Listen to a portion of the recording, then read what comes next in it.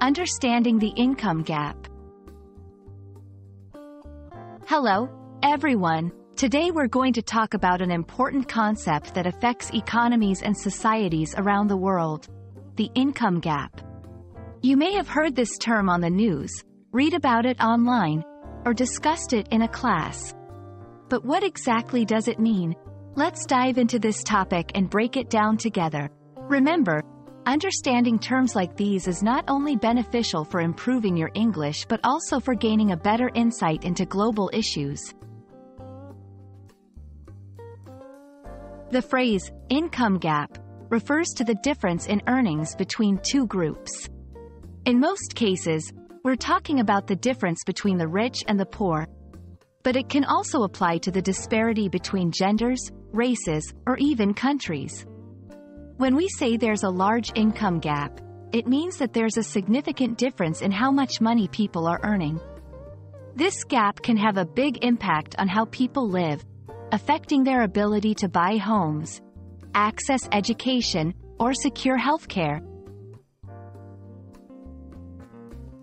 Understanding the income gap is crucial because it often highlights issues of fairness and equality in a society. A large income gap may indicate that wealth is not distributed evenly, and that opportunity is not equal for all. This can lead to social tension and has the potential to cause economic and political instability. The income gap is also a measure of economic health. Countries strive for economic policies that ideally create a more balanced distribution of wealth, which is believed to contribute to overall economic growth and stability. To illustrate the income gap, consider a country where top executives make 50 times more than the average worker. This is a clear example of an income gap. Another example could be the difference in earnings between men and women, where, in some places, women earn significantly less than men for doing the same job. We can also look at this term on a global scale. The income gap between developed countries and developing countries can be vast, with people in developed countries earning more and having a higher standard of living on average.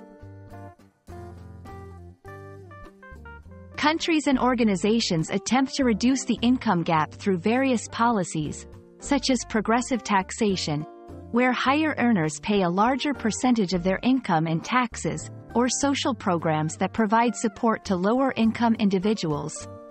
Education and training programs are also seen as key ways to close the income gap, by giving people the skills they need to secure better-paying jobs.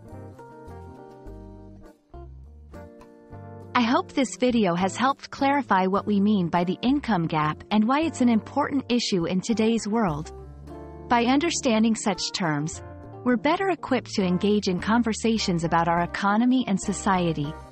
Thanks for watching, and stay tuned for more videos that can help enhance your English and expand your knowledge of critical global issues.